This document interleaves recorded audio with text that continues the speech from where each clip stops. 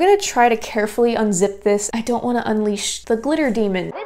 You are an outfit repeater. Today I'm going to be reviewing and roasting some of my hand-sewn costume items. I mean, it is October, it is the season for costumes, so why not? Now, a couple years ago, I did a tier ranking of my DIY costumes, whether they were for Halloween or other events. This is not going to be quite the same as that because this time I am going to be looking specifically at sewing skill, sewing ability. I am by no means an expert in sewing, but I'm not a complete beginner either. I feel like I'm at a point where I know enough to know what I don't know, and I know enough to know when something is just bad. So this will not be an exhaustive list of all the costumes that I have ever made or ever put together myself. This is just what I have in the closet here with me today, so let's dive in.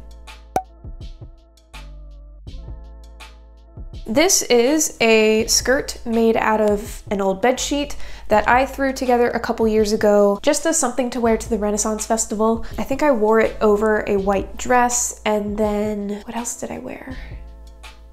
I don't remember, but I used it as an overskirt. I did not have my serger at the time, so I believe I finished my seams, yeah, just with a little zigzag stitch. So other than the fact that the seams look a little messy inside, this looks pretty good. The tension looks fine. I don't really like the color. I could just dye it another color. And then the only issue I really have with it is the opening in the back. I did not do a zipper because again, this was just a costume piece meant to throw on over top of something else. So it's kind of just got a weird opening with a couple snaps here. And it looks a little bit messy if you look on the inside, and then I just have a couple buttons. So it's fine, it got the job done. I wanna give this a 3 out of 4. It's really just the opening in the back that bugs me, but it really doesn't need a zipper, you know? Yeah, this is fine. All right, perfectly adequate. Moving on to something I made just this past spring. This is another overskirt, again, meant to just be a costume piece, but I did put a lot more care and effort into this one. Partially just having a serger has really enabled me to make my stuff look way cleaner and more professional. I know you don't need it to finish your seams, but for me personally, I really love that look that it gives. It just looks very polished. So another overskirt. This, I actually did not really have enough fabric, so I had to improvise and add the maroon along the bottom, but I think it's a nice touch. It does fit a little bit loose around the waist. I think that would be easily fixable if I just undid the top of the zipper and moved it over a bit. Do I want to go through all that trouble? Not right now. And also, who's to say that in a year or two, I won't want that extra wiggle room around the waist, you know? Or maybe if I'm just having a very bloated day or I have a very bulky dress that I want to wear this over, having that little bit of extra room might be nice. I don't really think I want to detract points for that, because otherwise, I think this turned out so beautiful and so clean. There's a little bit of a funky spot down at the end of the zipper. Zippers are so tricky though. Like if you know, you know. Zippers are awful. I love them, but they're awful. So I do want to give this one a 4 out of 4. I think it's absolutely beautiful and I need more occasions to wear it. This feels like a fall item. I should just wear this one day. Oh no, fix yourself. Come on, where is it? Where is it? Where is it? Okay, going along with that is also this green cape. I made this in the same video this past spring. Again, I did not have quite enough fabric, so I really had to cut some corners literally and get creative with the placement of my fabric and my pattern to make it work and make it fit. And over the shoulders and the length and everything actually worked out fine. The only place I ended up having a fit issue due to lack of fabric was the hood. I just cut it a little bit too small and I don't have enough fabric to recut 2 new hood pieces. I've been thinking about just making a long strip to insert down that middle seam of the hood. I would have to undo and redo all of the edge binding, which would be annoying, but it is fixable, I think. Again, just like with the skirt, I can't be bothered right now, and it still is usable as it is. The hood does fit over my head, just barely, but it does fit. I am gonna dock 1 point from the overall score just because I didn't anticipate needing the hood to be bigger, so I'm gonna give this a 3 out of 4. But again, just like the skirt, I absolutely love how this turned out. And now we are into cloak appropriate weather. It's been really lovely and really cool outside, so I might have to break this out one of these days. I'm not going in chronological order. These are just kind of as I find them. Okay, so we're gonna jump back in time. I made this as part of a Little Mermaid costume my senior year of college. Oh, that's the butt. This is the front. So throughout high school and college, I did a little bit of sewing here and there, but I didn't really get into sewing until probably the last 3 to 4 years. So this is something that I just happened to make for myself during that period of really just dabbling in sewing as a complete beginner. And for a complete beginner, this is not bad. So I went to the thrift store and thankfully they had a pair of scrubs in this very aqua seafoam green color. I turned the scrubs into a skirt and then used this shimmery, I don't know, is it organza? This shimmery fabric to insert down at the bottom to make it kind of look like a mermaid tail, and then up around the top to kind of look like the frill that she has around her tail. What is that called? It's not really a fin, it's just a frill, right? I don't know. Overall, really good for a beginner. It definitely worked for the costume. It looked how I wanted it to look, but just looking at it, I can definitely see some rough spots. You know, my seams are a little wobbly, and you know, it looks pretty messy on the inside. There are some spots where the tension just isn't right. It looks like I caught the fabric within itself here. Yeah, it's a little bit bunched up there. Oh, and it had pockets. That was nice. So it has a few funky spots, which I think would knock it down to like a 2 out of 4. Am I just being nice because this was an early project? Like, it's not super well made, but it's not total garbage. You know what I mean? Oh, that looks pretty bad back there actually. So maybe this is a 1. Ah, that feels like I'm being so mean to my past self, but I want to base it on, like, if I made this today, I would give this a 1 out of 4. So again, it got the job done. I loved that costume. I was very proud of it, and I am proud of past me for making this, but it's a little rough. And then jumping ahead to 2020, I believe, I decided to remake the top of my Little Mermaid costume, because previously I had just used a little purple bandeau bra, which was fine at the time, but I wanted something that was a little bit more coverage, a little bit more detailed. So this is a little bralette I had and just wasn't using. So I added, again, the purple shimmery fabric on top and painted these little foam bra inserts to look like shells and tacked them onto the front of it. And I actually think this is pretty well done. Looking at it, I can't see too much that I would do differently, other than the fact that it doesn't fit. It really needs like a clasp in the back or some more elastic, because it's just really tight. I don't think I could get into it today if I tried. But on a skill basis, I do think this is pretty well done. Nothing really jumps out at me that is an issue. I'm gonna give it a 3 out of 4 though, just because I think where I'm at now, I could make it look just a little bit more polished, and I might make a few design changes, like I said, with adding elastic or a clip in the back, and I probably would forego the pearl. I don't know, the pearl looks really random. I might have to put this in storage with sentimental items because I'm not gonna wear it now. It doesn't fit. Oh, what is that? Just a random hanger. Okay, hello. And then let's jump back again to 2017, I wanna say. Another Little Mermaid costume that I sewed myself. Listen, she was my favorite princess growing up. What can I say? I wanted to make her village costume, and I have a light blue shirt that goes under this. It's just folded in there. I don't feel like getting it out because it's just a generic long sleeve blue shirt that I thrifted. I didn't make that part, but the bodice and the blue skirt and the bow I did make out of just whatever fabric I had on hand. So the bodice is made out of an old pillowcase. This actually looks pretty decent. Again, the seams are not that clean. I didn't have a serger. I do think I would do a much better job today if I were to do this. The top along the neckline is a little bit rough, so I'm gonna give the bodice a 3 out of 4. I just think I would do more to stabilize the neckline, and I would add boning now. I don't think I knew to even consider that at the time. And then the skirt, this was a bad fabric choice, but again, this is what I had on hand. The bow looks really good. The skirt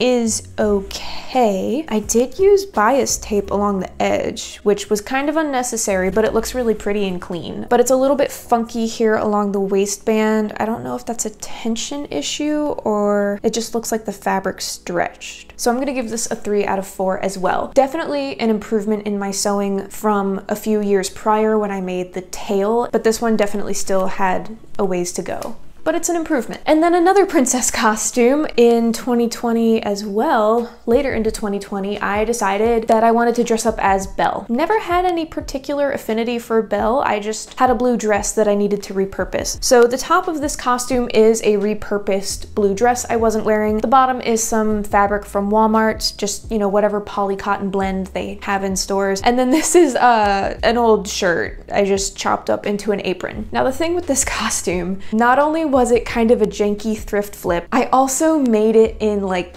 2 days. It was less than 48 hours that I spent making this. And given the skill set that I had at the time, that was really pushing it. I think today I could definitely do a little bit better in the time constraints that I had at the time. The neckline's a little bit wonky. I did not understitch. I didn't know to do that. I think I also would have just made a facing instead of using bias tape because the bias tape just kind of pulls at it. Along the back, the tension is totally wrong along the zipper, which I remember I did know that. I remember at the time I knew the tension was wrong, but I was out of time before I needed this to be done. So I was just like, it's fine, let's go. Also, the neckline was too big, so I ended up having to add these weird little darts last minute that look really goofy. I had to hand sew those in. Again, it got the job done, but it looks real goofy up close. And then on the inside, the seams are a little bit messy. I didn't even bother doing a zigzag stitch over them because of the time constraint. And then the apron is just janky. But again, like I said, it was like I had 10 minutes left, so I had an old t-shirt in my stash and I just cut out a rectangle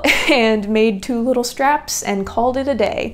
The hem looks a little funky too now that I'm looking at it. So this, I think I want to give this a 1 out of 4. Again, there was a time constraint, but if I had the same time constraint now and was making this costume, I still think I could get at least a 2 or a 3 out of 4 product versus a 1 out of 4. This is pretty bad. And then the following year in 2021, I made my Plague Doctor costume. I have the mask hanging up on the wall and I don't feel like taking it down for this video. So, you know, here's a picture of it. The mask turned out great. I think I need to maybe fix up a couple things on the strap, but I also don't really plan on wearing it again, most likely. Anyway, the cape though, this was the fully sewn, no hot glue part of the costume. The problem that I had with this was the gosh darn lining fabric. Some jerk had the audacity to go watch the video where I made this costume and get mad at me for making the lining pink because that wasn't accurate. And I'm like, sir or madam, are you aware that this is a costume and it's just for fun? And I even state in the video that it's not historically accurate. Neither is it full personal protective equipment. This is not pink. Check your eyeballs, mate. This is not pink, this is maroon. Anyway, this fabric is terrible. This fabric is awful. It is so slippery and frays terribly and just does not want to be worked with. It's the same fabric that I used at the bottom of this skirt and oh, it's awful. I at least had the good sense to use interfacing when I put it on the skirt. For this, I didn't know what I was getting into. So just looking at it, it looks really good. It looks like the tension is about what it needs to be. Maybe, no, the tension's a little bit off, especially down at the bottom. But I think that is due to the slippery maroon fabric. So I'm gonna give this a 3 out of 4. Honestly, I did my best. The only real issue I have with it is if I try to wear it, this fabric is so slippery that it just falls right off my shoulders. The hood falls right off my head. So it really is better for just standing there and taking a picture. It's not really great for wearing out and about. I don't know if this really counts as a costume, but I don't have anywhere to wear it for real life, so it's gonna count as a costume. I'm gonna try to carefully unzip this and just show you, but mostly I'll just be putting up pictures because I don't want to unleash the glitter demon into the room. This is my Halloween glitter dress that I made last year out of dollar store mesh fabric, and I freaking love this dress. It's so pretty. Very messy because it sheds glitter like it's its job. And I want to give this one a 3 out of 4. Overall, it fit really well. I even have boning in the bodice to help keep its shape. The sweetheart neckline turned out really good. I mean, especially compared to this bodice that I made before. Like, this one looks pretty rough. This one looks really good. I remember the main issue that I had with it as far as skill and execution of the whole thing was just along the back. The tiers shoulders didn't quite match up after I inserted the zipper. So it didn't quite line up along the back, which as something that I'm not really gonna be wearing very often or ever, I'm not pressed about fixing it. And just given how difficult this was to work with as a medium, I think it turned out really good. I really like this. So I'm hoping that maybe there will be a time and place for me to wear it. I don't want to wear this anywhere that I am then responsible for the glitter that I shed. It's a lot. That's why it lives in this bag. And then the last item I think I'm gonna cover today. Oh Lord, he coming. This is my Goblin Mode dress that I made based on the delightfully creepy and questionable dress Julia Fox wore to last year's Oscars, or I don't know, one of those events celebrities go to that none of us actually care about. I just loved her dress so much, I was like, I need to make this myself. The problem is my fabric choice, and nothing will ruin a good project quicker than the wrong fabric choice. Because skill-wise, I think I did a good job on this, but it doesn't matter how well you execute something if the fabric is wrong for the project, because this is upholstery fabric. Wearing this dress, I definitely felt like I was just wearing a lazy boy chair. I had a lot of fun making this. I still am very proud of how it turned out and really enjoyed this project, but I am a little bit disappointed looking at it, like I said, because of the fabric. I think I want to give this a 2 out of 4, solely because of the fabric choice. Oh, I even, look at me go. I even have a lining in here. I forgot about that. Well made, just the wrong fabric. Doesn't even fit on the thing. Literally, it feels like a couch. So those are some of my self-sewn costume items. These are definitely some of my favorite sewing projects to do. Leave a little jack-o'-lantern emoji, what the frick is an emoji? Leave a little jack-o'-lantern emoji down in the comments if you're still watching. I know it's a little on the nose, but it's October, okay? Thank you guys for hanging out with me, and I'll see you next time. Bye.